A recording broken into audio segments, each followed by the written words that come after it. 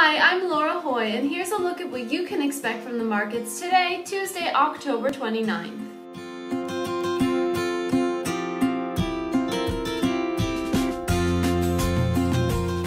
The dollar sagged on Tuesday as the Federal Reserve's two-day policy meeting got underway.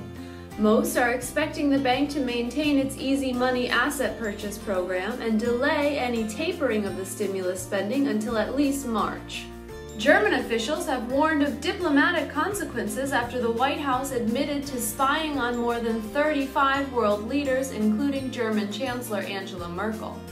However, Germany could be the least of the U.S.'s worries, as countries from around the world demand to know whether or not their leaders were included in the 35 tapped. Although Apple's iPhone sales increased during its September quarter, the company's profit slid and disappointed investors. With the holiday season approaching, most will be watching to see if the company's cheaper iPhone 5C will gain traction. South Korea's recent nuclear scandal, in which 23 reactors were operating under false security certificates, has put pressure on the nation to shift away from its reliance on nuclear power. If the country does make the change, it will likely cost tens of billions of dollars per year due to increased imports. The first major deadline for Syria to turn over and destroy its chemical weapons supply is in danger of being missed.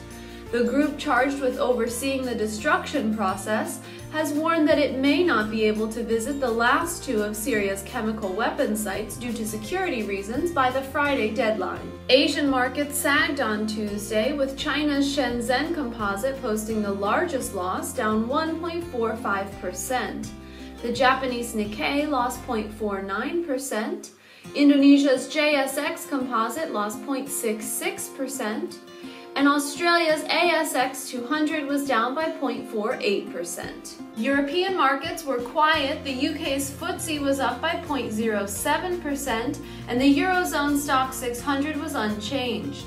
Italy's MIB got off to a rocky start, down 0.24%. In commodity markets, energy futures were lower, with Brent futures down 0.56% and WTI futures down 0.35%. Gold gained 0.10%, but silver was down by 0.30%.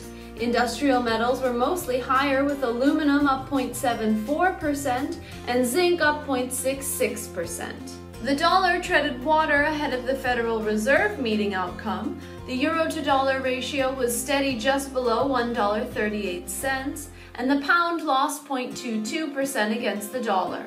The Japanese yen climbed 0.13% against the American currency, and the Australian dollar lost 0.62% against the greenback.